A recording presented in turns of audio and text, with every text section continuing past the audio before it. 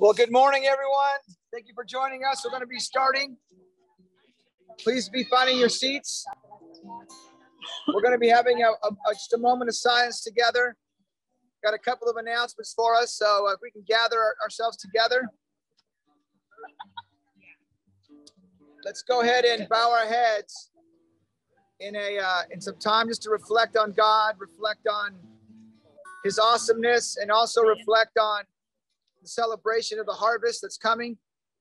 And we're just thankful to have a relationship with God and just to settle our minds and prepare ourselves. For those of us who are joining us online, our brothers and sisters, we want to welcome you as well. Let's go ahead and have a time of reflection.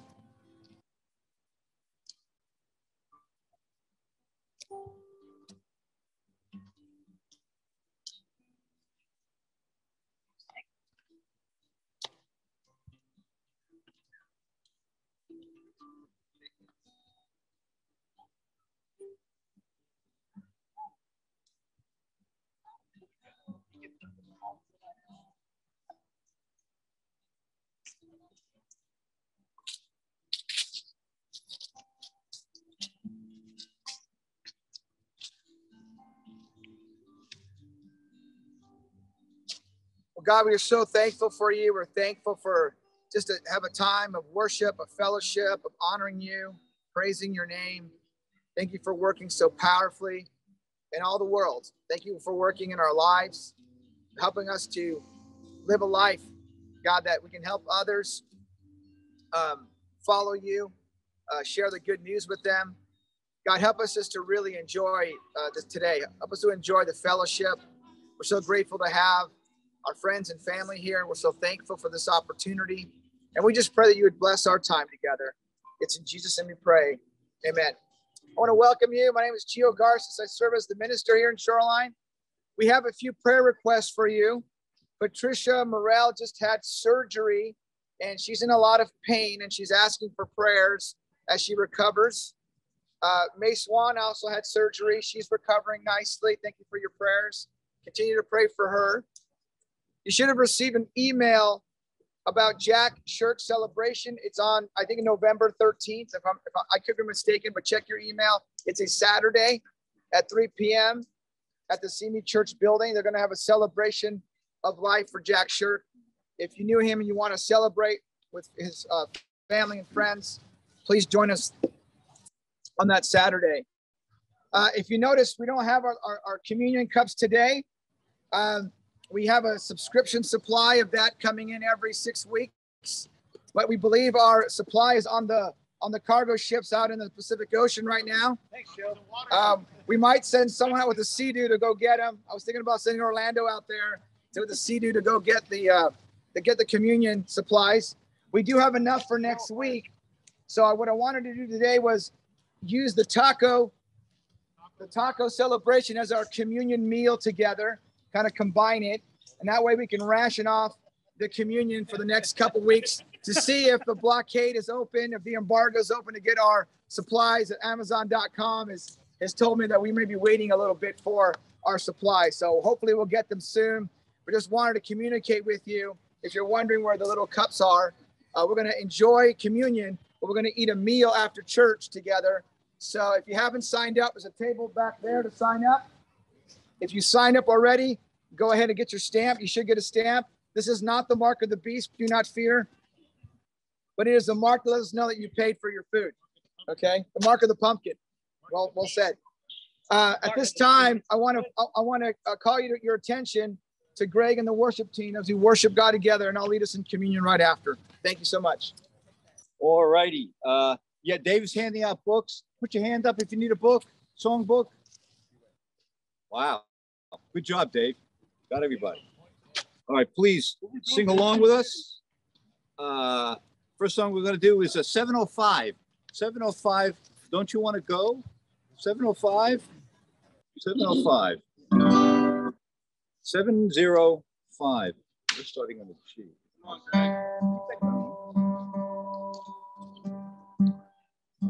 Okay. All right, 705. Don't you want to go to that land? Don't Don't you wanna go to that land? Don't you wanna go to that land where I'm bound? Don't you wanna go to that land? Don't you wanna go to that land? Don't you wanna go to that land where I'm bound? Nothing but love in that land. Nothing but love in that land. Nothing but love in that land where I'm bound. Nothing but love in that land. Nothing but love in that land. Nothing but love in that land where I'm bound. Nothing but joy in that land. Nothing but joy in that land. Nothing but joy in that land where I'm bound.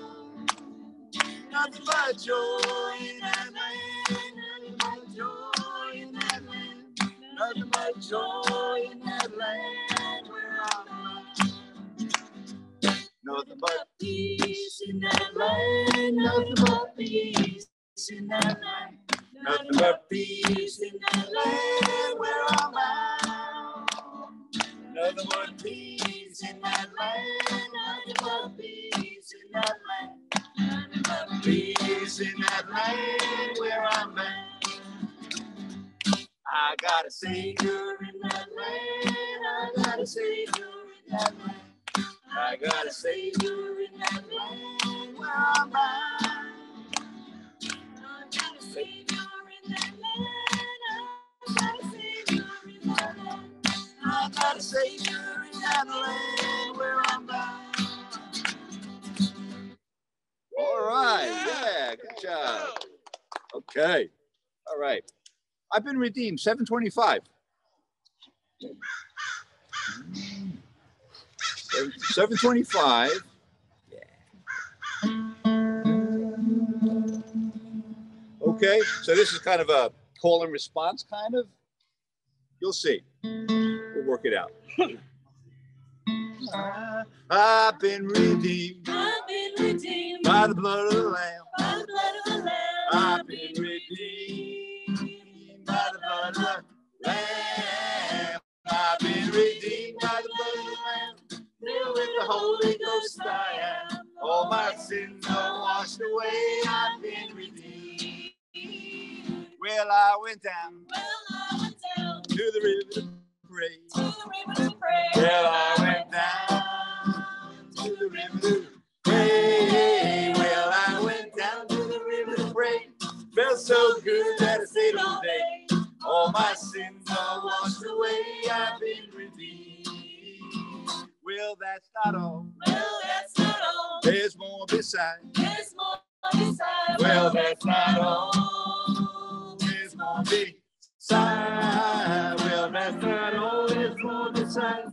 Been to the river and I've been baptized. All my sins are washed away. I've been redeemed. All right. Yeah. All right. Woohoo.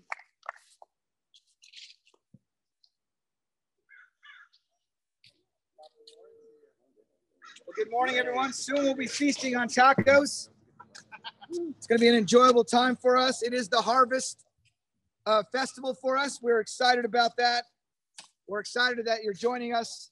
We're excited that you're here. It's a little bit more nippy than normal. Thank you for wearing your coats. Thank you for being here. And thank you for those being online, being with us. A farmer would sow some seeds in the ground. And then later on, he would go back to see what his harvest was, and he would collect it. And many times it's a joyful time. It's a happy time. It's a time to celebrate. It's a time of Thanksgiving is on the horizon. The time to say, look, we've been blessed. Let's celebrate with our family. Let's celebrate with our friends. Sometimes you plant things and they don't grow. Maybe because you didn't plant enough.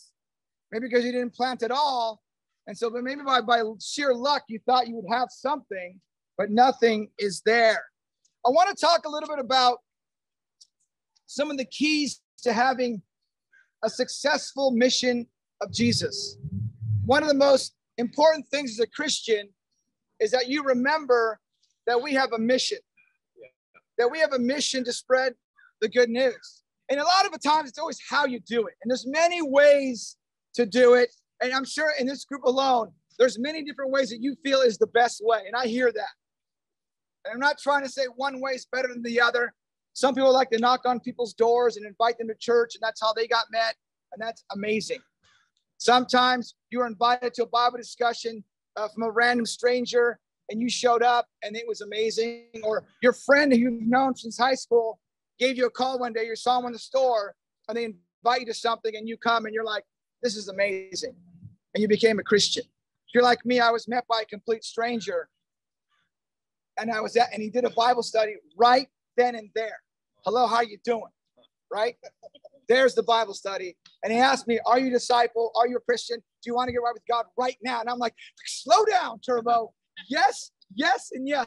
But you were going a little fast.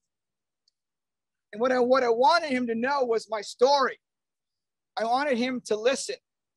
Although he was right about what he was saying, although it was true what he was saying, I was looking for someone to listen to me because I had a story about me that I thought was important to what his truth of the gospel was and how we intersect that way. This morning, I want to read a few passages with you about hearing and listening. You know, Jesus said this in Luke 11. He says, blessed are those who hear, listen to the word of God and obey it. So if you're here this morning, feel blessed. And then he says something really, really amazing. He says, whoever has ears, let them hear. Well, Jesus, that's everybody. Everybody's got ears. He says, whoever has ears, let them. There might be 0.00001 person that may not have ears. I knew a friend that didn't have a right ear. And he couldn't hear out of that ear. And then there's my dad who's a little older. He can't hear out of both ears. But there's very few exceptions. To whoever has an ear, let them hear. It sounds easy enough. It sounds really simple. But then he says this in Matthew chapter 13. Please turn there with me. In Matthew chapter 13, we'll take a look at a couple passages about hearing, about listening, and what it means in the scriptures, and hopefully what it means to you. And hopefully I give you some great tools that you can use to have benefits of great relationships. To those in your family, for those of you who have friends, maybe a dating relationship, maybe your marriage, maybe the people that you're building a friendship with in hopes that one day they'll become a Christian, a disciple. There's all kinds of purposes for listening. In Matthew 13, verse 15, Jesus is explaining that people can hear me, but they don't want to hear me. For these people's hearts have become calloused. It means hardened.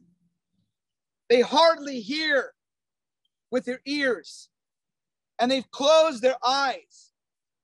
Otherwise, they might see with their eyes and hear with their ears, understand with their hearts, and turn, and I would heal them.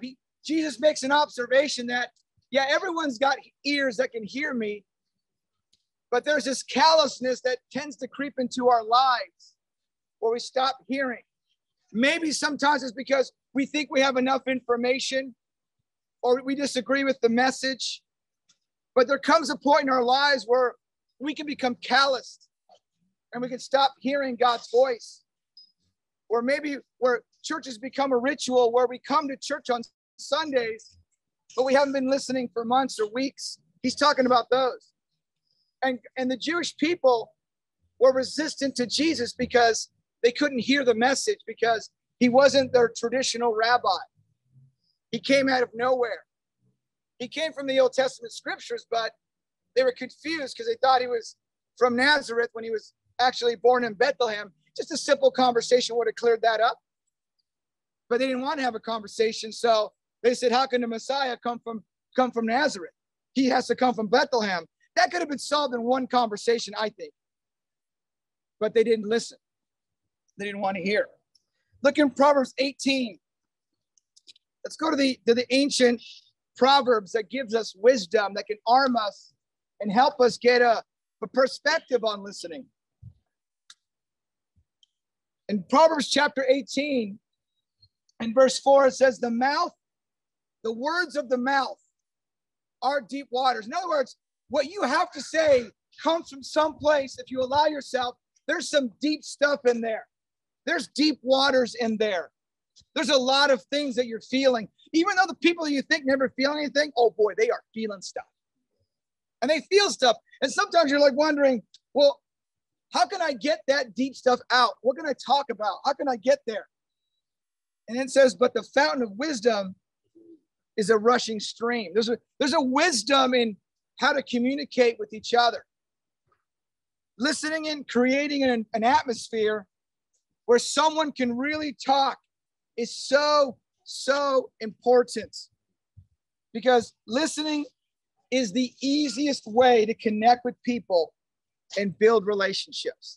It's one of the easiest ways. There's active listening, which is different from passive listening. Passive listening is what I tried to do to Karen yesterday.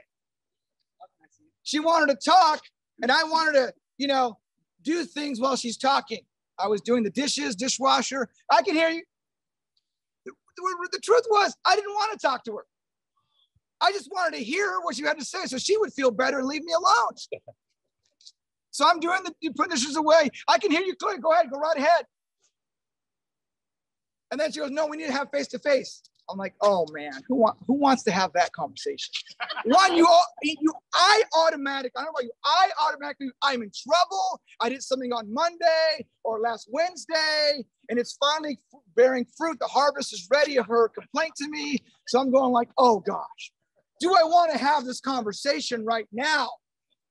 No, honey, go ahead. I'm here dishes. I'm just doing dishes, honey, serving the Lord. What do you have to say?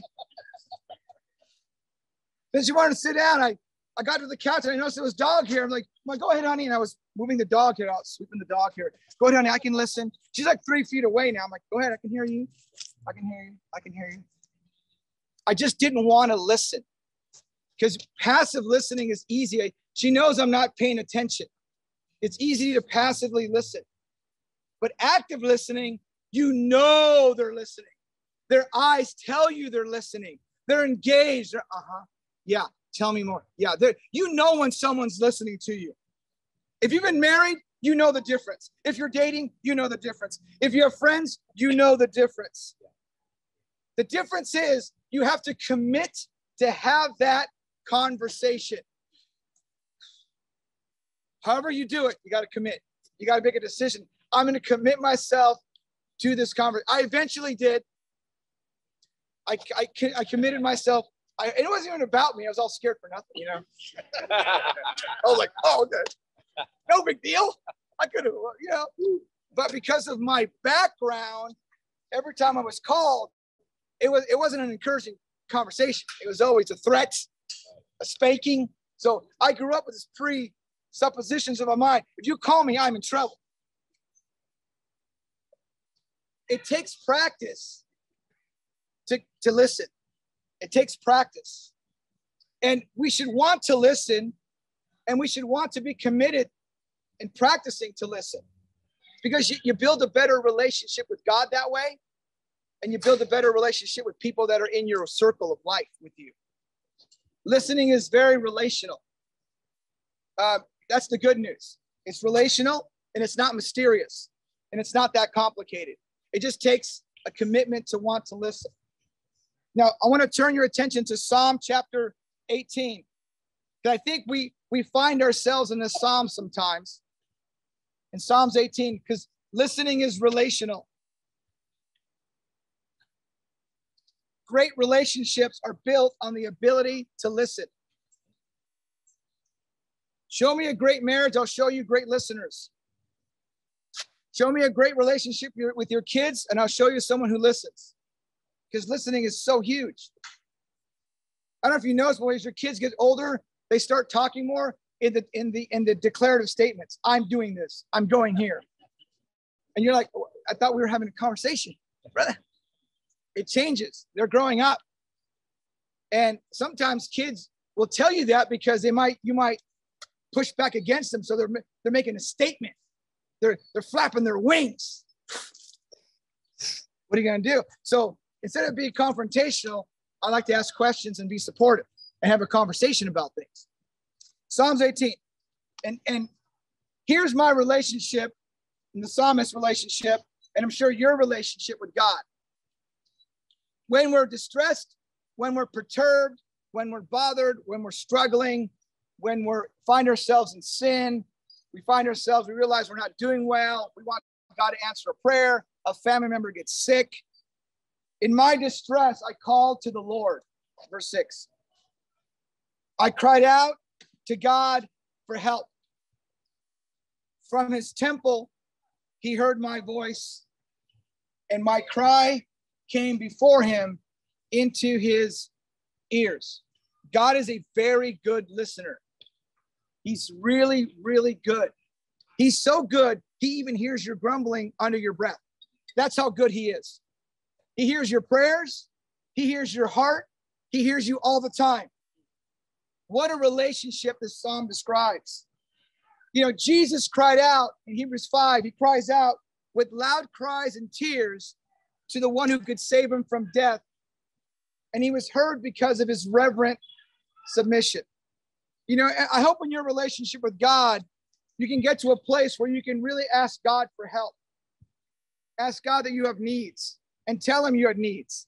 It's a good practice to tell God your needs. He may not answer all your prayers when you want him to, but he sure is listening and he sure is considering our prayers. Now, let me give you the other side of the listening scope. Look in Proverbs 18, verse 2. You may find this in your dynamics with people that you love deeply. I find it, I have this psalm. My problem is this happens in my family, but with my friends, I'm a pretty good listener. But when I get home, something happens to my ears. They shrink. I don't know you, but my ears tend to get smaller sometimes at home. I don't want to listen as much as home. But if you want to talk to me, oh boy, I will listen to you because I'm your minister. Right? Yeah. I'm not that dumb. I'm going to listen to you. But when I get home, something happens to me. They shrink. It's weird. And in verse 2, fools have no pleasure in understanding. You know how I read that? Let me help you with some facts that's going to help your life. My information is going to change your life. Stop bothering me. I want to give them facts and solutions to their problems. But what Karen wants from me is I just listen. It could be a simple 5-minute car ride to Vaughn's. And she's telling me something, and it's an easy fix. But what she's wanting me to do is listen. And then yesterday I successfully listened. I was tempted 18 times to interrupt her. We pulled into the store, and then it's like, thanks, I just needed to say that. I'm like, it's over. It's all I had to do was just listen. Fools find no pleasure in understanding, but delighting in their own opinions. I am fantastic at that. I'm sure some of you are fantastic at that. I'm sure your opinions are truthful, your opinions are helpful, and you love the person you're telling your opinions to. I'm sure you have the best heart in mind, because I do. I love people. I want to help people in my family. But what they're needing and wanting is something that I'm not willing to give when I'm airing my opinion, and that is listening. So I got to get my ears big, right? You know, when kids are small, they don't have ears. This is their ears down here, right? When they're little kids. I grew up with, my ears were here. When my dad spoke to me, he spoke to my ears right here. And I listened very attentively. So God wants us to imitate him. He wants who hears our prayers. He hears our conversations. Do we want to stop talking long enough so we can listen to people that we truly care about? And people feel satisfied when you're listening. They feel dissatisfied when I'm trying to passively listen to them. Now, in Proverbs 18, verse 13, it's the same chapter. There's another observation. This is a great temptation for me. I'm sure none of you struggle with this. But to answer before listening, that is folly and shame. I always find myself wrapped in a more conflict conversation with Jaden or Juliana or Karen when I answer before I listen. That feels like an attack to some people. I'm just trying to win the conversation, or I'm trying to change their opinion. Change their opinion of me. That's not, instead of just apologizing, the attempt is to change their opinion of how they're thinking that'll solve it. In fact, it made it worse. It makes it worse. So to listen completely takes a lot of practice. And this is so important because when we're trying to be great disciples for Jesus, listening is a great characteristic. Here's a phrase that I like to use from time to time. Tell me more about that. If you want to really learn more, you should talk to Mioke Spencer. She's fantastic at these little things you can say to enhance your conversation. Or how did that make you feel? We'll make a statement of fact. Well, how did that feel when you went through that? That draws them out. There's more stuff coming out. Tell me more. I never ask these questions when I'm tired because I know I'm not good at it. So it's also timing. Like yesterday, I was very tired. What I should have told Karen, can we talk tomorrow when I'm more rested? Because when I'm not rested, I don't want to talk to anybody. I'll give you the short answer. That's what I should have did. And this is huge in our lifetime. The ability to listen is paramount to our ability to make disciples. Because when we study the Bible with people, we're trying to get familiar with their story, not just give them information, not just here's a study, but to really get to know them by listening to them, listening to their background, listening to their story, listening to their life experiences. Listening is huge in the disciple-making process. Because in Proverbs chapter 20, 2 chapters forward, and verse 5, this is the reason. The purpose in a man's heart is like deep waters. A man of understanding or a woman of understanding will draw it out. It'll draw it out. They'll come out because there's stuff in their heart, there's stuff in their life that needs to be drawn out by just very thoughtful, considerate questions. Tell me more. What was that like? You mentioned this earlier. Can you tell me a little bit more about that? There are some helpful practices to listening.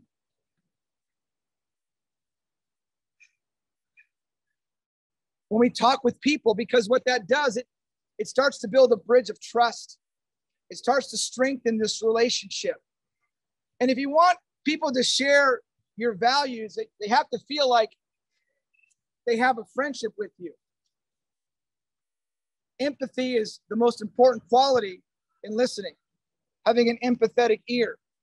People are acutely aware when they sense judgment. They're acutely aware of that. So we want to try to avoid that by being empathetic, by just having that heart to listen. Empathy, thoughtful questions, encouraging. I want you to enjoy a blessing this morning. I want you to put into practice a very good harvest blessing. Practice with your spouse. Practice with your boyfriend or girlfriend. Practice with your teenagers. Practice with your children. Practice with your friends, your new friends, your family this holiday.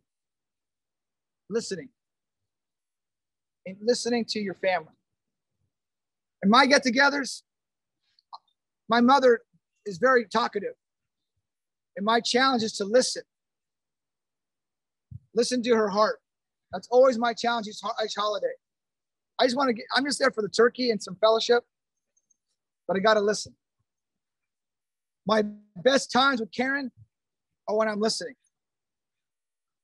There's intimacy in listening because it builds trust. And you can't have intimacy without trust. And intimacy is just revealing yourself without judgment. I don't fear revealing myself to you. There's no fear. That's intimate. You can have that in any relationship where you can be you and there's no fear of being you. That is awesome. You can find that in a relationship. That is awesome because it builds closeness. The Hebrew word to listen is samah. It's perception of hearing with ears to process information.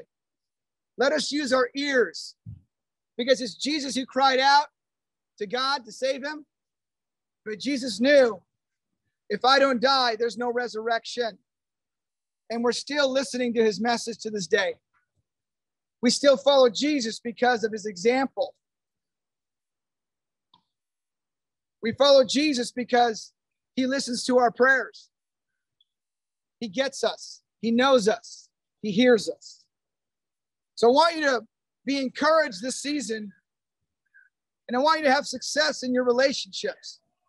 And maybe it's just a reminder this morning to be a listener, because God gave us ears to listen. And he has ears that he listens to us. So let us listen to each other as we listen to the voice of God. And as I explained earlier, you may not have a communion cup this morning. We're going to celebrate our communion as we eat tacos together, comida, and have a festival of a communion this way. It was actually done this way in the first century. They didn't have little portable communion cups. They talked about Jesus and they ate food together. That's what they did. This communion thing was invented many, many years later for easier practice. But today we're going to celebrate it until the truckers can bring our package to our house, to the Amazon warehouse, to my house, to get our communion. So we're gonna ration. Next week we'll have some, and we're gonna try to ration out for the next few weeks. And then if we still don't have any, then we'll be creative and maybe bring some crackers and some juice, with being COVID friendly, of course. So let's pray for our time. Let's pray for our communion. Let's pray for our celebration. Greg's gonna come up and give us instrumental music as we just meditate for a moment on the death, burial, and resurrection of Jesus. Let's bow our heads.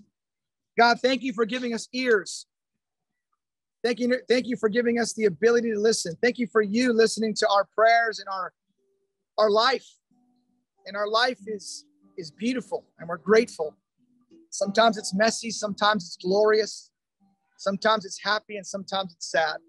But God, we wouldn't take it back at all. We love it. We love life with you, the good and the bad.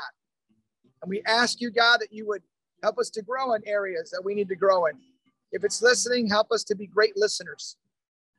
Help us to really get the message of Jesus out through hearing the stories of people that are around us, God. We love you. We thank you. It's in Jesus' name we pray. Amen.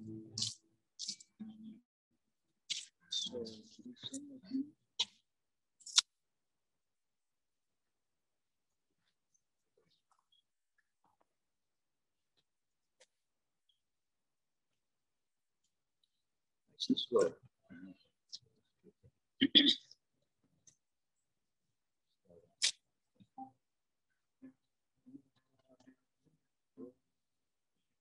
Glory, glory,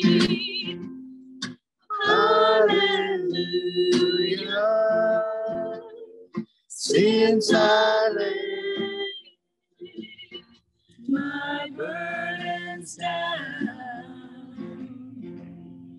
Glory, glory, hallelujah. Since I laid my burdens down, I'm so happy,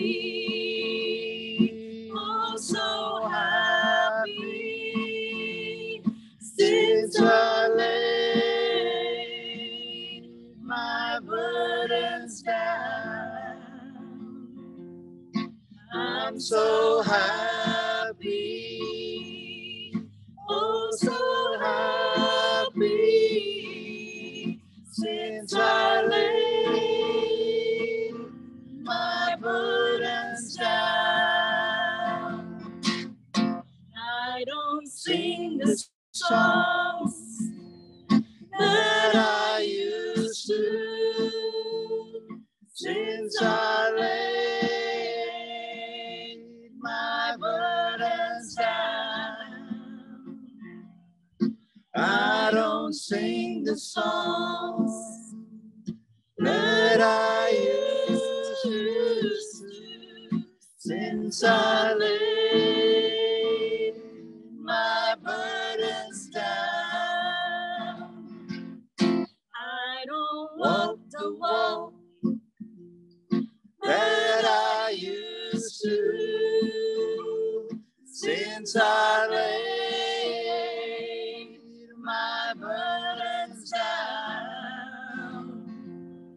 I don't walk the walk that I used to, since I laid my burdens down. I don't talk the talk that I used to, since I laid my burdens down. I don't talk the talk that I used to, since I laid my burdens down. Since I laid my burdens down.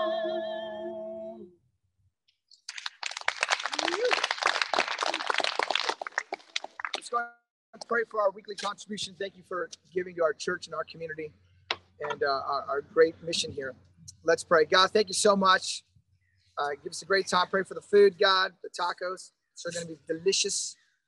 Pray for our contribution, God, that you're honored with it. You feel honored that we recognize you as the giver in this economy. You are the life giver, economy giver. Everything belongs to you, and we're just borrowing it for a short time, God. And we love you that you trust us and train us for that great stewardship mission. We love you, God. Be with us this afternoon, this morning. Help us to enjoy the pumpkin painting, the pumpkin, whatever we're doing with the carvings, whatever we're doing today, God. We pray that we enjoy it, have a great time, especially enjoying each other's company. It's in Jesus' name we pray. Amen. Amen. Well, first off, it's Halloween, so I want to say happy Halloween to all of you. And we have two birthdays actually right now. We got Andrea Burns and Josh Matthews. Let's go. Happy birthday to you. Happy birthday to you. Happy birthday, dear Andrea and Josh. Happy birthday to you.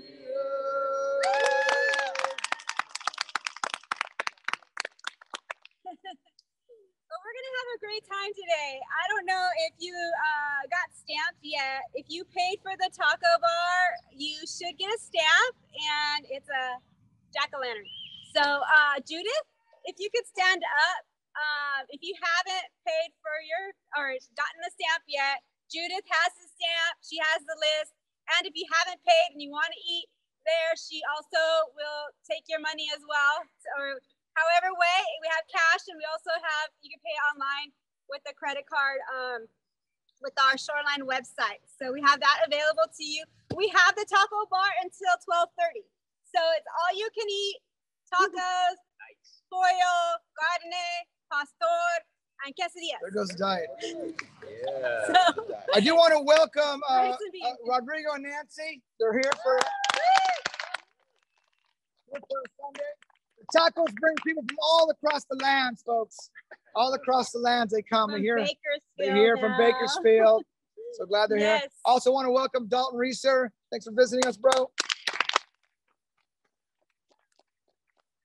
Yeah, so we will have a little costume parade halfway through eating, and then we'll announce that. And if you brought a pumpkin, you're probably wondering why we took them all over there. They're getting prepped because we're priming them so that when you paint them, it'll take the paint really good. So it has your name on it, it's there, and it's ready for you to paint whenever you want to. We do have a contest. So on this table, we have 3 raffle tickets. And so each of you, please just grab one of each color. So, and it has a sign there in case you forget what you're gonna do once all the pumpkins, when you're done painting your pumpkin, you're gonna put them there on the 2 tables right there to dry and also to be judged. I'm gonna have an envelope under each pumpkin, and people are gonna put their color ticket in there. And the ones with most colors, there's one for most scariest, most detailed, and one other one that, let me see if I can remember. Let's see, where are you? Oh, and scariest, did I say that? Most detailed, most creative. So be creative. We have a lot of paint. We got all sorts of things to decorate. Have a lot of fun. That's what it is for us to be together and have a lot of fun. If you have any questions, we have the bouncer slide too. Use that as much as you want. We have that as well.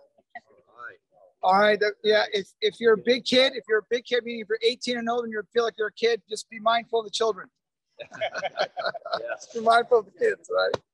All right. Enjoy the fellowship. Enjoy the tacos. Enjoy each other, folks.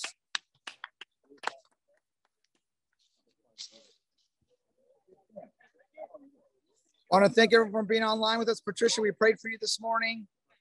Hi, Shelly. Hi, Raul. Hi, Juan and Xochitl. Thank you for joining us. This is a recorded service, so we're gonna put this on YouTube. Hopefully you enjoyed yourself. I want to thank you for being with us online. Love you guys. We're gonna say goodbye to you. Thank you. Goodbye to you. Day. Thank you. Goodbye, everybody. Bye.